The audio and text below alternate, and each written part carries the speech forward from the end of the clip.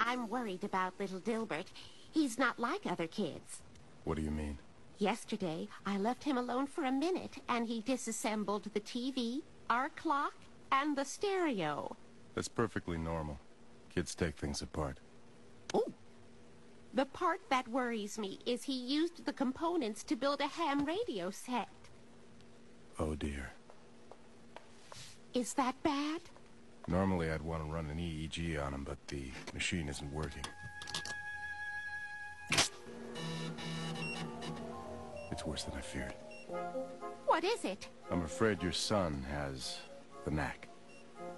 The knack? The knack. It's a rare condition characterized by an extreme intuition about all things mechanical and electrical, and utter social ineptitude. Can he lead a normal life? No. He'll be an engineer. No! There.